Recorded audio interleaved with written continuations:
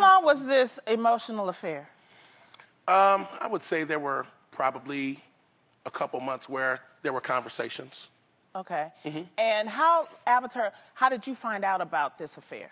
So in our relationship, we have open communication and transparency. So when it came up, I was like, what is this? You know, I went in. I am a woman who, you know, I wasn't mad at her. I'm mad at you. And I want to know what happened and how did we get here? So when it came up, we talked about it, and it was hard. It was a really hard and painful place. But I have to say that I'm grateful that it happened and that this was our appointment for growth as a married couple, because there are some things that you are not going to address.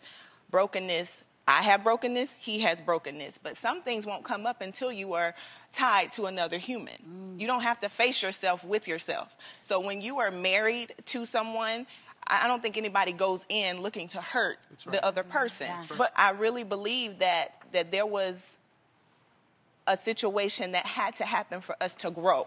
And so for us to not think it's all roses and rose-colored glasses, there was some things about my husband that he would have never had to face had I not been here, and the same for me and him. Like, But Aventer, I'm asking, how did you find out about it? Did you see something on his phone? I think it was something that he sent that didn't look right. So I asked him about that. I didn't see a message from her. Got it. Yeah. Thank you. And Aventer, have you ever spoken to this woman, or did you connect with her at all? Never. Never? No. Do you know what she looks like? I have no clue. I have no clue. Does that matter to you at all? Actually, no.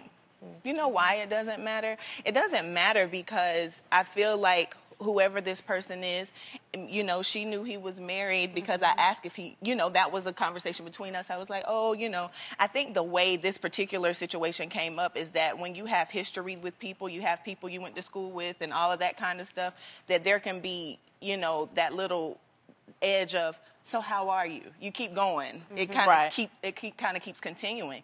So after he and I dealt with it, we've seen counselors, we've talked about it, and we were comfortable standing in front of our congregation just saying, hey, I was getting ready to leave. I didn't say I was getting ready to leave because he talked to someone else. And that's how it just got, you know, blown out of proportion, that people were able to layer being so it. honest?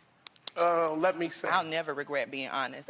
We're on the real, yeah. so I have to be real with my feelings. Because like you said, you started your thing saying that. Yeah, we started opening our your church saying that. Because I needed people to know that we came from a broken place, but we are walking through the place of healing. Yes. Is the counseling helping? Absolutely. But here's the thing. What I found out is the issues and challenges in my marriage are not 8 years old. We've been married 8 years. The issues are 41 years old. Because I'm 45. I'll be 46. Got it. And what happened to me on the front lawn of my house when I was abused is where the beginning of my brokenness started. And so I had to go all the way back to my childhood. There's a broken little boy in here that doesn't know how to function in intimate places.